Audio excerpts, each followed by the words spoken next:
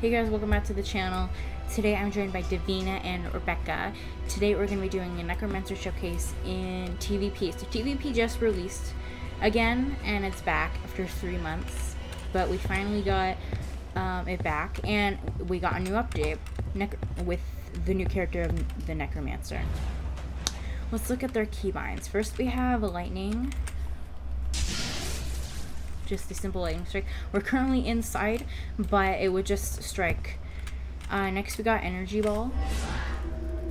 It summons the energy ball that pulls everyone near around. If someone like goes near the energy ball, it will also pull them inside.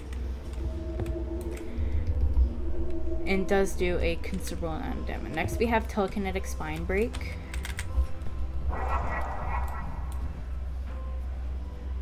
Which does do a considerable amount of damage.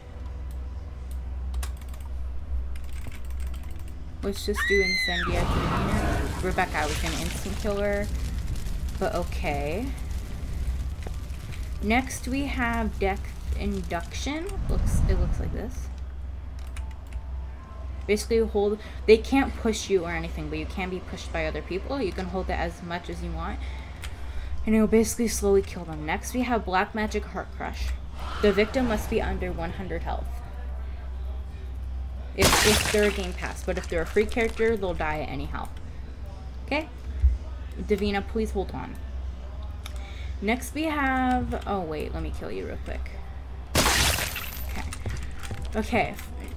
Next ability we have is Resurrection, which is a keybind Necromancer has.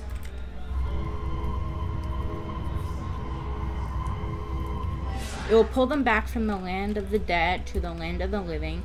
And yeah, pretty good. That is all Necromancer's keybinds. He doesn't have any spells, and unfortunately, unlike the show, he does not have a self-resurrection, but they may add it in the future. He's worth 1500 Robux. If you want to get him, you can.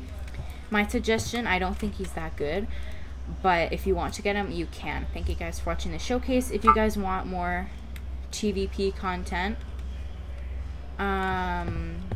then you guys know I'm gonna be posting TVP content anyway. So anyway, goodbye guys, have a great day. Look at my Discord. Bye.